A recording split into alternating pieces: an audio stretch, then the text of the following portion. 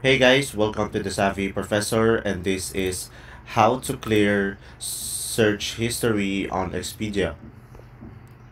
So guys, first thing that you will do is open up your Google Play Store and go for the Expedia, and guys, make sure you are running the latest version of the application.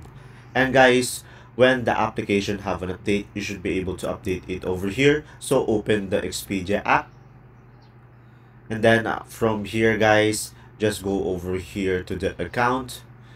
And on the account, just go to the settings over here.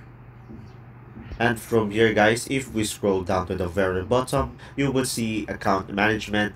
And as you can see, we can tap on clear search and save data, and just tap on continue.